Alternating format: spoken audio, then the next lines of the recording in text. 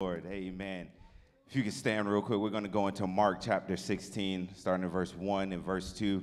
Give honor to our bishop and the wonderful leadership of this church. And I give honor to all of you for being here, amen, to celebrate the raising of our Lord and Savior, Jesus Christ.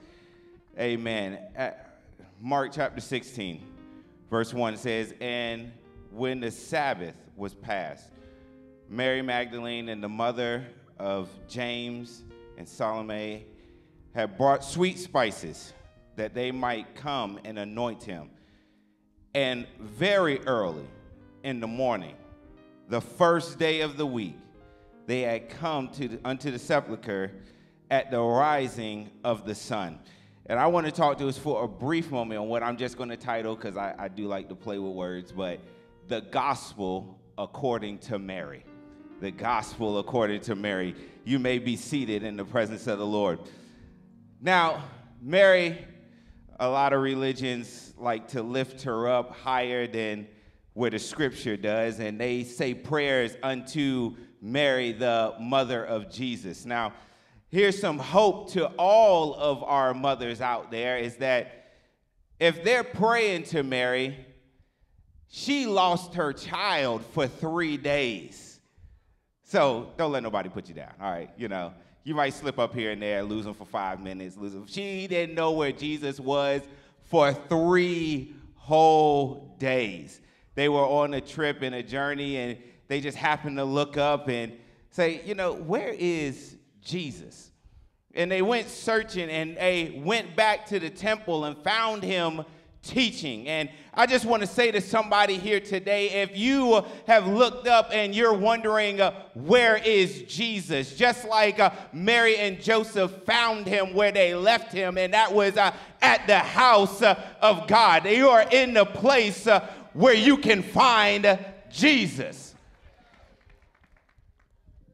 But she found him, and it was fast forwarding a little bit, and they would be at a cross, and she would have words that he has spoken saying that if you destroy this temple in 3 days, I will raise it up. And all of the gospels, they don't just talk about just the life of Jesus. They talk about his death, but they don't leave us with just the death. There's always a promise of something greater or something more to come. It's not that he just died, but that he rose again, and that there's a promise that he has for each and every one of us. That is the gospels that you see. But when Mary saw him die, she made sure that his body was in a tomb, and 3 days later, just like when she had lost him before, she went back to find him, and he said he was about his father's business, but this time he was going to ascend up into heaven.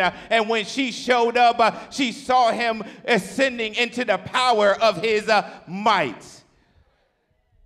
Now, her gospel would be is that he's alive and that he's well. I found him, and I know him to be a true and living God. And she would be able to give you a gospel that he is not dead. He is risen, just like he said.